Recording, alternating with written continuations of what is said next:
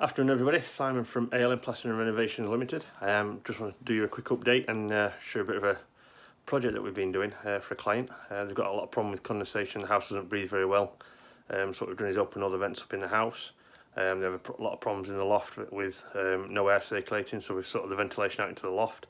And to combat all the condensation that's on the roofs and on certain walls, what we've actually done is put cork, thermocork, sprayed over.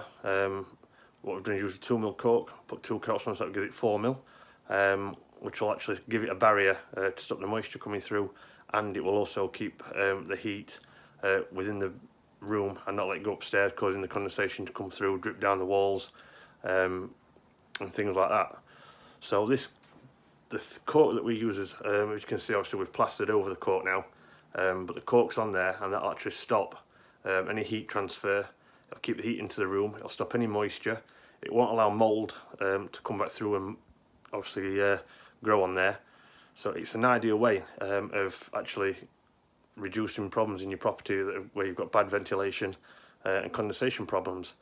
You can go down the damp proofing routes and really expensive.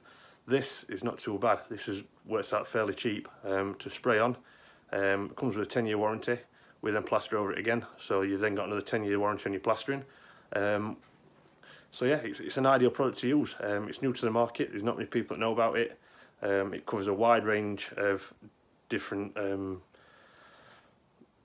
aspects to it and what it can actually do.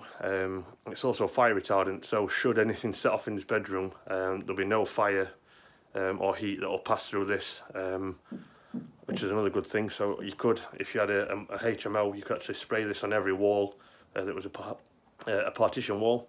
It'll fireproof it all for you, as well as on top, obviously put on top of the fireboards and plaster.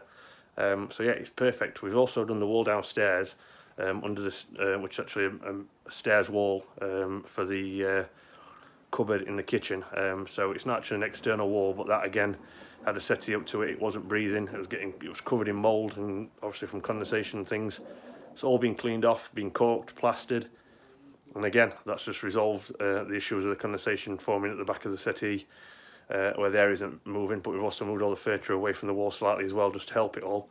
So if you want any more details on cork, thermocork, what it can do, drop me a message, give me a call. We're happy to talk to you. Again, we'll show you all the brochures and everything that'll back up exactly what I've just said.